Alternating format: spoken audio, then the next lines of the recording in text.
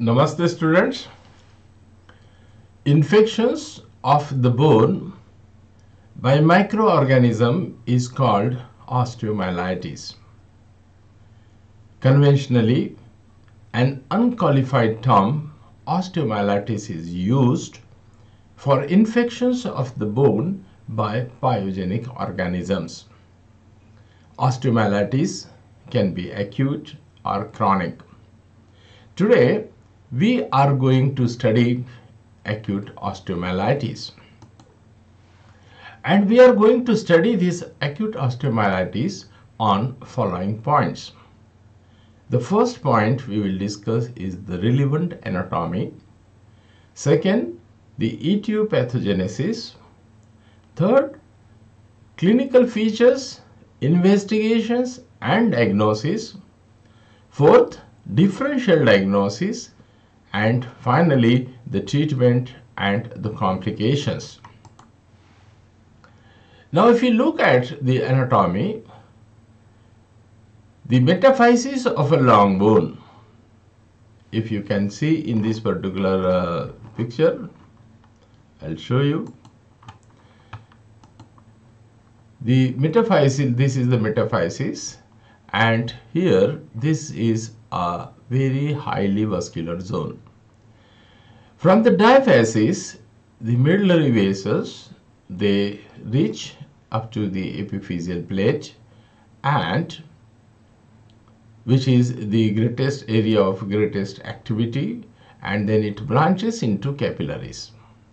The venous system begins in this area and drains towards the diaphysis, as you can see here. And thus, the vessels in this particular zone, they are arranged in the form of a loop, or what we can call it as a hairpin bend arrangement. The blood vessels, because of this particular hairpin bend arrangement, the blood stasis occurs, and it results in allowing the microorganisms circulating into the blood to come out of the vessel and lodge in this particular area. So we can say that the blood stasis resulting from such an arrangement, that is hairpin arrangement, is probably responsible for the metaphysis being the favorite site for the bacteria to settle, and thus it's a common site for the osteomyelitis. Now, in most of the joints, the capsule is attached at the junction of epiphysis and metaphysis. You can see here the capsule is attached at the junction, and that means the metaphysis most of the time remains extracapsular or extra-articular. However, in some joints like hip joint and the shoulder joint, part of the metaphysis is intra-articular, so that the infection from the metaphysis can now spread to the joint directly, resulting into the pyogenic arthritis. Now, coming to the etiopathogenesis, Staphylococcus aureus is the commonest causative organism. Others are Streptococcus and Pneumococcus. These organisms, they reach the bone via the blood circulation, as we have already seen. Primary focus of infection is generally not detectable. The bacteria, as they pass through the bone, get lodged into the metaphysis. Lower femoral metaphysis is the commonest site. The other common sites are the upper tibial, upper femoral, and upper humeral metaphysis. Now, the pathology is as the host bone initiates the inflammatory reaction in response to the bacteria. Now, this leads to the bone destruction and production of inflammatory exudate and cells. We call it as pus. Once sufficient pus forms in the medullary cavity, it spreads in various directions. So first direction is always the medullary cavity itself. The pus trickles along the medullary cavity and causes thrombosis of the venous and the arterial medullary vessels. Blood supply to a segment of the bone is thus cut off. Now secondly, out of cortex. So as you can see here, pus travels along the Volkmann's canal, these are the Volkmann's canal, and comes to lie subperiosteally, you can see here, resulting in damage to the periosteal supply, blood supply of that part of the bone. Now a segment of bone is thus rendered avascular, we call it as sequestrum.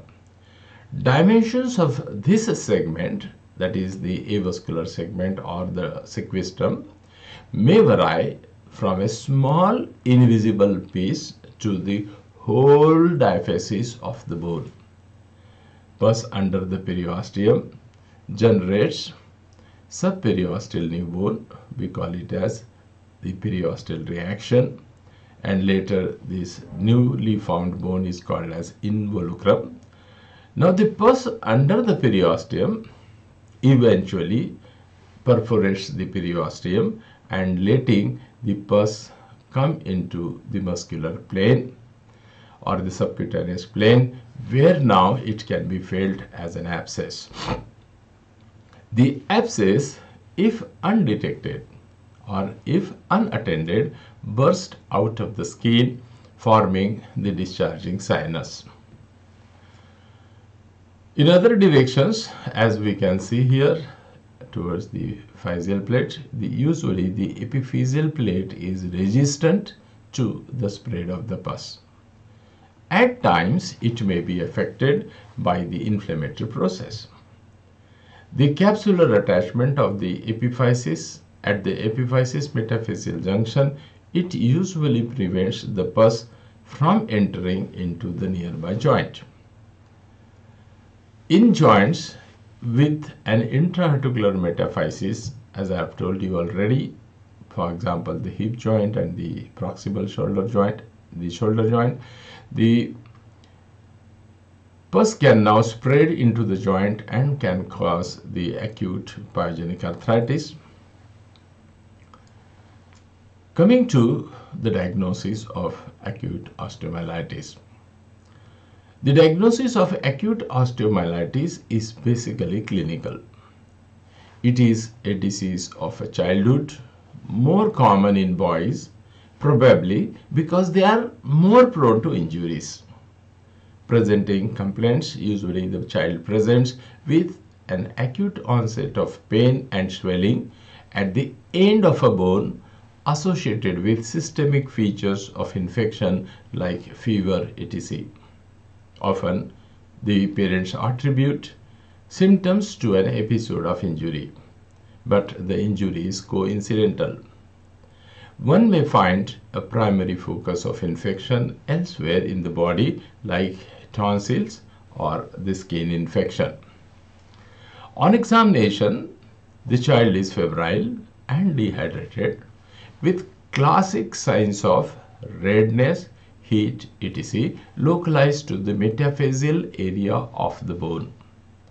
In later stages, one may find an abscess in the muscle or subcutaneous plane.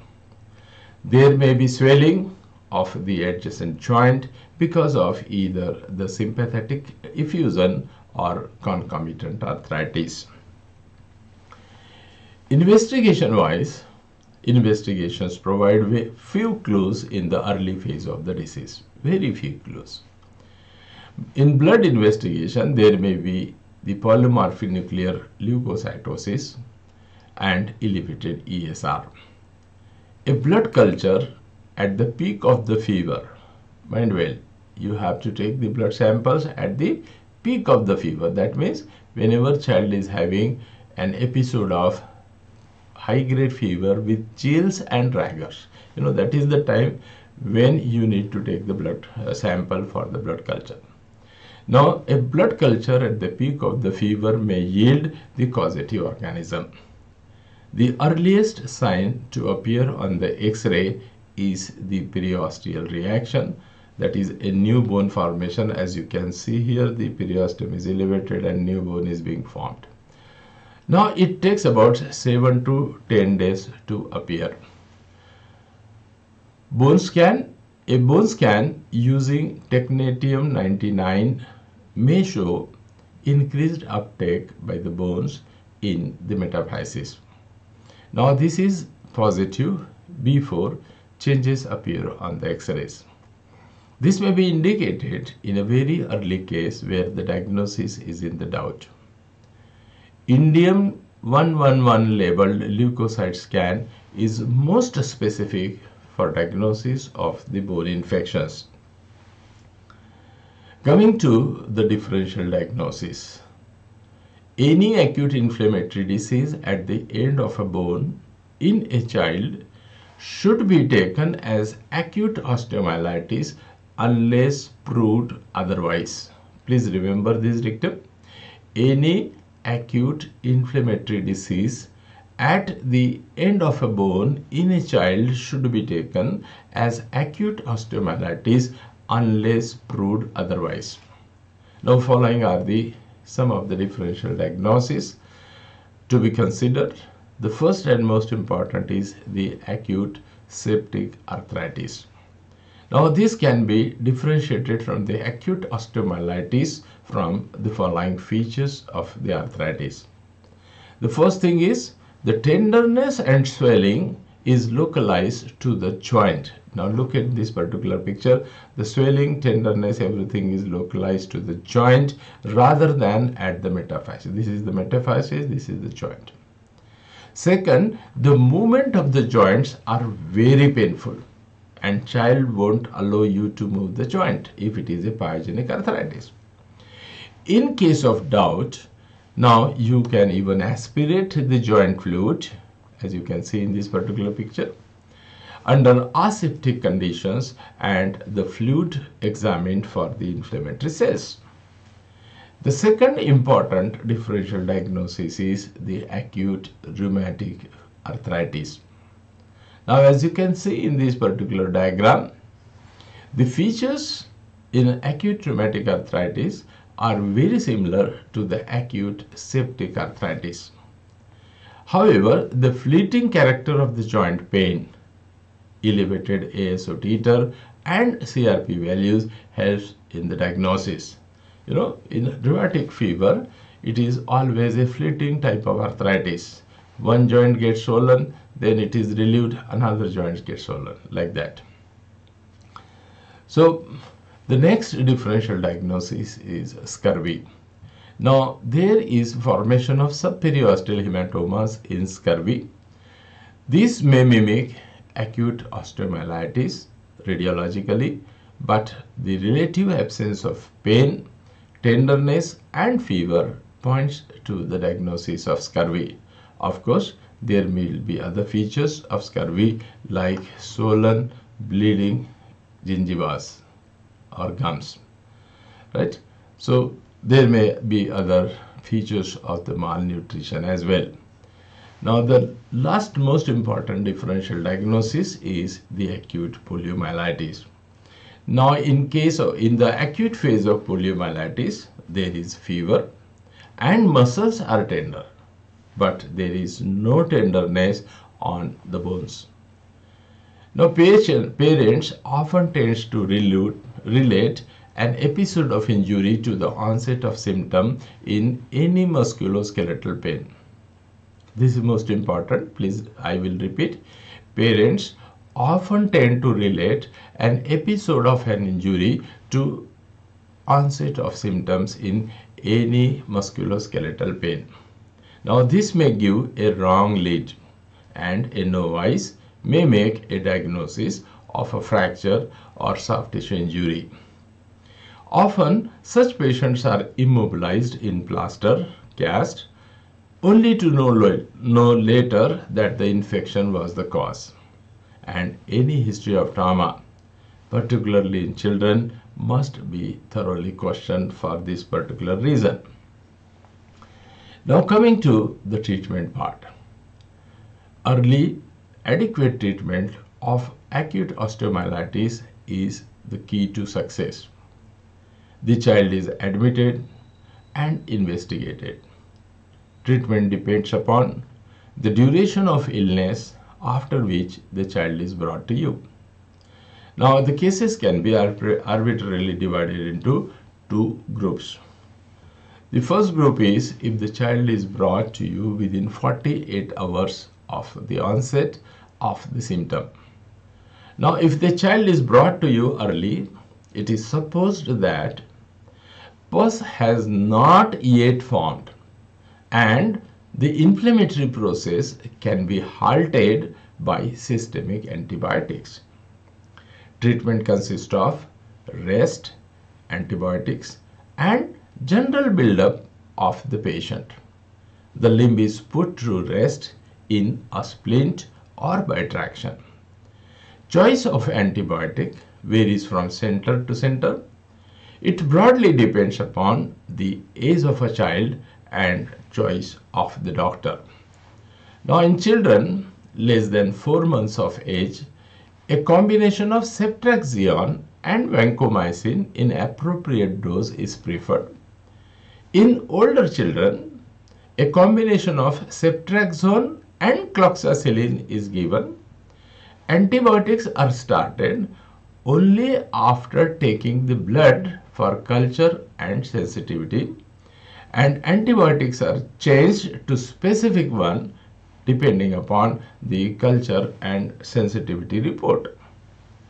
Now, apart from this, the child is adequately rehydrated with intravenous fluids. Response to the above treatment is evaluated by frequent assessment of the patient. A 4-hourly temperature chart and pulse record is maintained. It is a good idea to outline the area of local tenderness precisely with the help of a back of a matchstick over regular interval. If patient responds favorably, fever will start declining and local inflammatory signs will diminish. Now, as the child improves, the limb can be mobilized. Weight bearing is restricted for 6 to 8 weeks. No weight bearing. Why? Because of the pathology, the bone has weakened, and if you allow weight bearing, there may be a pathological fracture. Now, after 2 weeks of IV antibiotics, now the antibiotics can be administered by oral route for next 6 weeks. Now, if the patient does not respond favorably, within 48 hours of starting the treatment, remember, surgical intervention is required. Again, I'll repeat, if the patient does not respond favorably within 48 hours of starting the treatment, surgical intervention is required. Now, the second group is if the child is brought to you after 48 hours of the onset of symptom. Now, if the child is brought late, or if he does not respond to conservative treatment, as just we have discussed, it is taken for granted that there is already a collection of pus within or outside the bone. Detection of pus is often difficult by clinical examination because it may lie deep to the periosteum, and in this particular situation, an ultrasound examination of the affected part may help in early detection of deep collection of the pus. Now, surgical exploration and drainage is the mainstay of treatment at this particular stage. Now, what do you do in the surgical management? A drill hole is made in the bone in the region of a metaphysis. If pus wells up from the drill hole, the hole is enlarged until free drainage is obtained. A swab is taken for culture and sensitivity. The wound is closed over a sterile suction drain. Rest, antibiotics, and hydration. Rest, antibiotics and hydration are continued post-operatively. Gradually, the inflammation is controlled and the limb is then put to use. Antibiotics are continued for over 6 weeks. Coming to the complication part. Now this can again be divided into two types, general and local. General complications. In the early stage, the child may develop septicemia and pyemia. Either complication, if left uncontrolled, may prove fatal. Local complications. It is unfortunate that a large number of cases of acute osteomyelitis in the developing countries develop serious complications. And most of these are because of delay in diagnosis and inadequate treatment. Now, some of the common complications are as follows. 1. Chronic osteomyelitis. It is the commonest complication of acute osteomyelitis. There are hardly any radiological features seen in the early stages. A delay in diagnosis leads to sequestrum formation and pent-up pus in cavities inside the bone. Poor host resistance is another reason for the chronicity of the disease. The second local complication is the acute pyogenic arthritis. Now, this occurs in a joint where metaphysis is intra-articular, for example, the hip, the upper femoral metaphysis, or the shoulder, the upper humeral metaphysis, etc. The third local complication is a pathological fractures.